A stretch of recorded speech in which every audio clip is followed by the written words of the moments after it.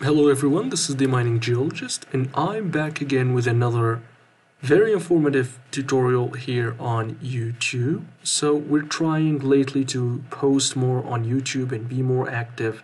So it all depends on you guys. If you want to see more, please make sure to like the videos that we post. Also, if you have any sort of questions, you will notice that whenever someone comments in our YouTube, we answer every single comment, or if you have any questions.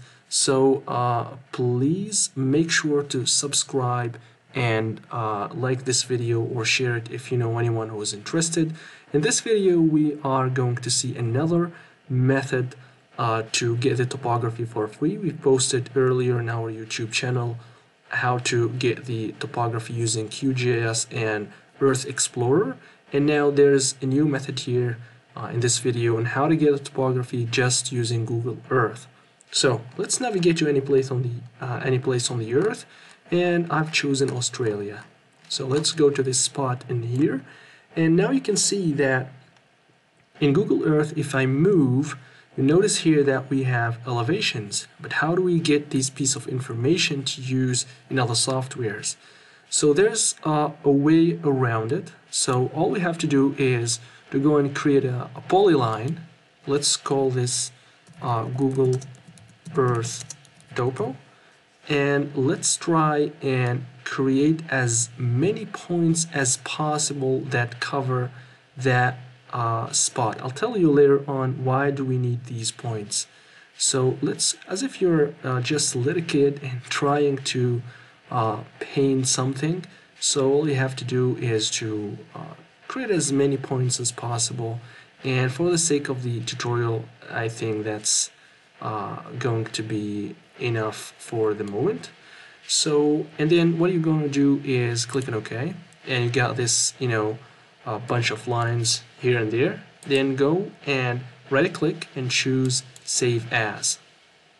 Save As, and let's save it here in this folder. And let me now go to this website. It's called GPS Visualizer, and you do here the add elevation, and all you have to do right now is to import that file that you have just created, which is this one, Google Earth Topo, and click on open.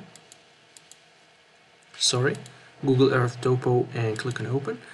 And now what this software is going to do, it is going to take a look at these different points and go to Google Earth and grab the elevation for each one of them, and then you can save that as a GPX file or a plain text. So all you have to do now is to click on convert and add elevation.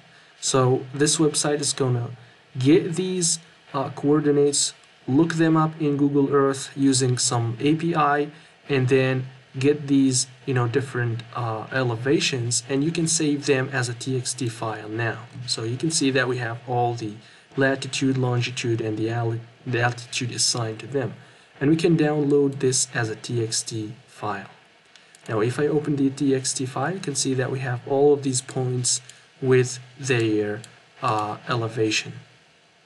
Okay, now we can go and open this inside QGIS, for example, to see how it looks like. We go to add layer and add text delimited layer, and then we can navigate to that file that we've just downloaded. Click on open, and then what we can do is, let me take a look at this. You can see that the separator here is not semicolon, but it is a tab actually, and then we have the latitude and the longitude. So latitude and longitude, and then we can go and leave that by default. It's WGS 84, and I think we're good. And then all you have to do is to click on add, and you can see that we have the points in here. Sorry, I think that I flipped the latitude and the longitude. So let's go to layer, add layer again, text delimited, and go to this one, and we have here the longitude and then the latitude, WGS, and click on add, click on OK, and we have that in there, and we can go and grab in Esri, for example, satellite imagery, and you can see that we have that exact location. If we go and right click, open the attribute table, you can see that we have the altitude here, the X and Y in the right place, and we can go and interpolate this one and create a topographic map really easily. So that's it for the tutorial.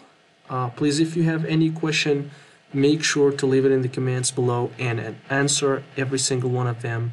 And please subscribe if you're not a subscriber, and see you in another video.